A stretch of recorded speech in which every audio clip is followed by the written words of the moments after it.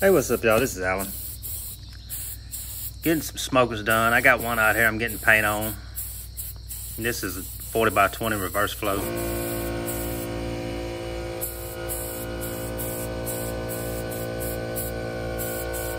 I got another one to paint whenever I get this one done.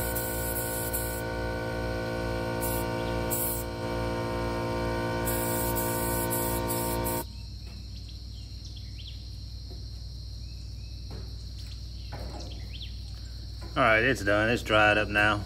I usually paint it that first time, let it dry up for a day, paint it again, let that dry. Now I'm rolling that 24 by 24 vertical. I started to pull them out at the same time, but I only have so much plywood laying there on that dirt, and I hate to get on that dirt. It's just that extra work that I have to get all that stuff off the wheels and everything.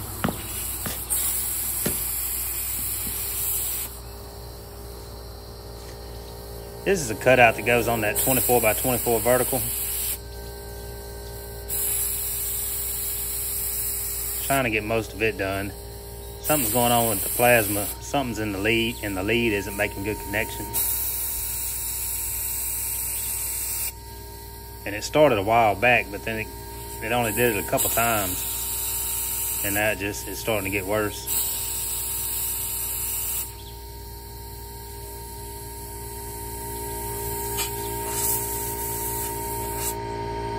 Here it is now. I don't want to do anything.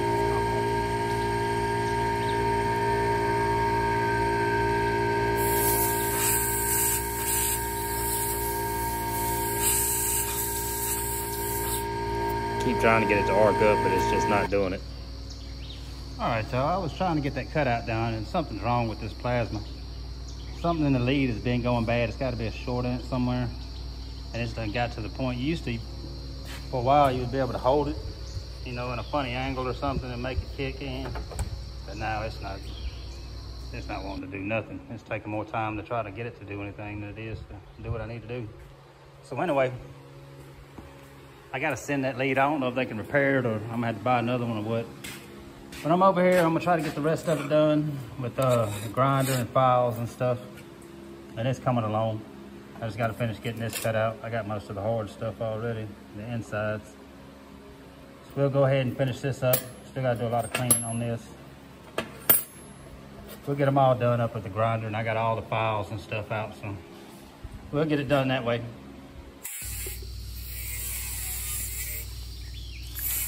Go ahead and get it with the grinder. Most of this can be got with that grinder pretty easy. You have to kind of move around with it some. In those tight spots, I drilled holes like inside the B, inside the Q, in the little middle point of the B's, and then use the file and a Dremel tool to kind of clean those out.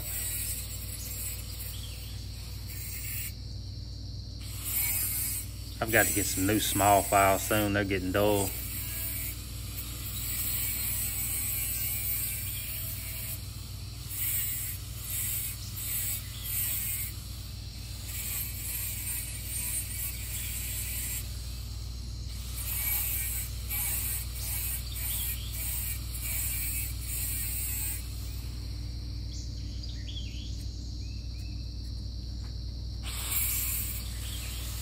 You have to be careful doing that with that cutting blade because you're getting some awkward positions. And you got to make sure that blade don't get where it might want to jump out at your hand or something like that.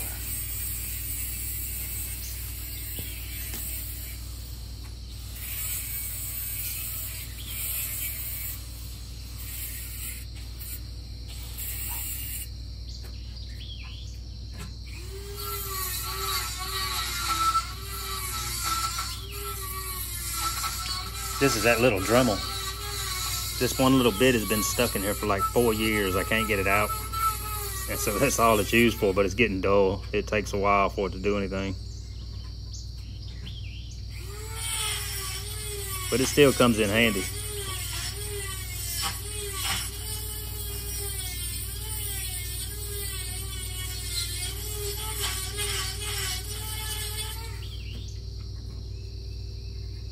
I have some burr bits that would clean it out faster, but they're too big to get into these little bitty spots.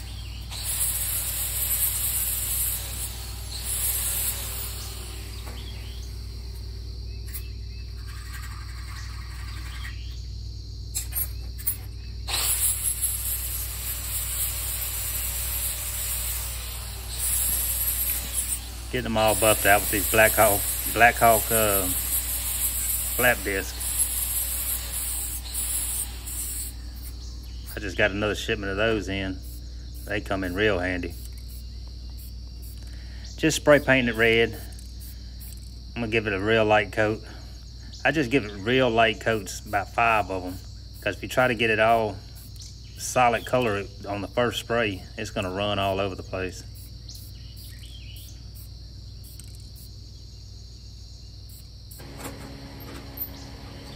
While paint's drying on that, I'll go ahead and start getting these racks done for the vertical.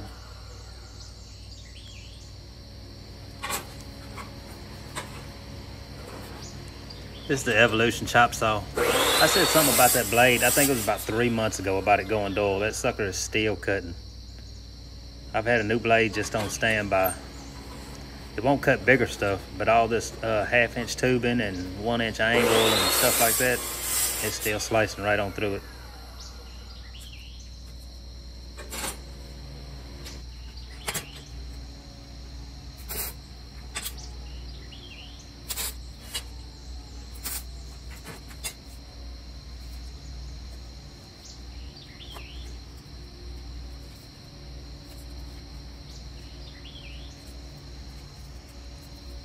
This is just the frame for the racks.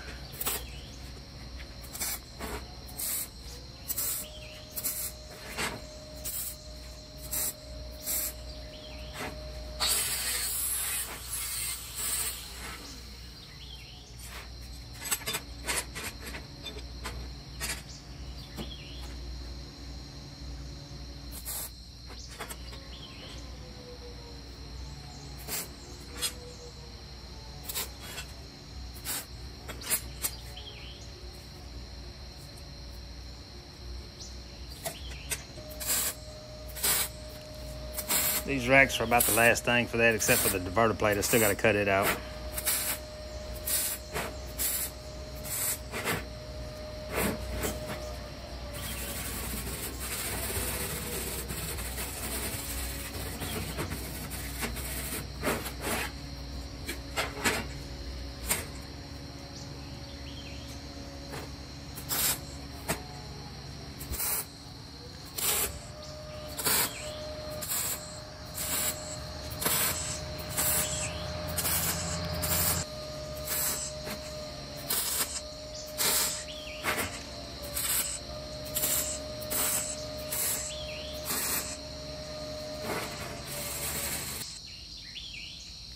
All right, y'all, we got them knocked out. This is the one with the cutout I was doing.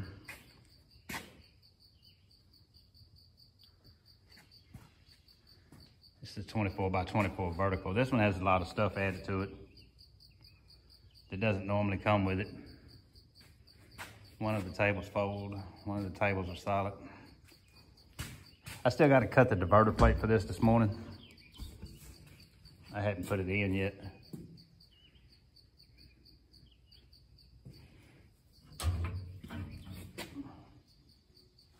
And of course the diverter plate goes right there and the drip pan.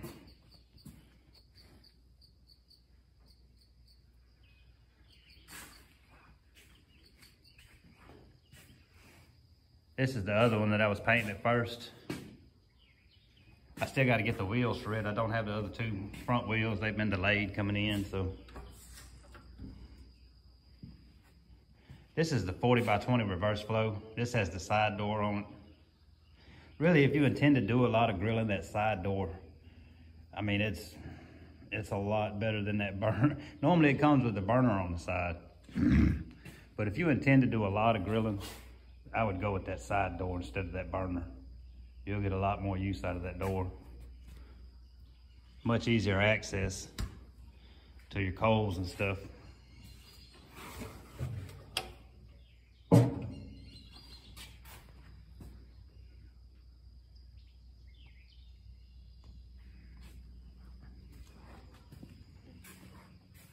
But anyway, that'll do it on these two. I just need to cut that diverter plate out. I'm fixing to do it now.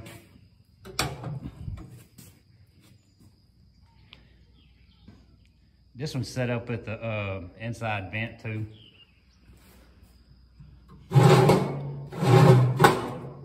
That way you can use the chamber separately. You could be smoking in the vertical and grilling over there in the horizontal chamber at the same time.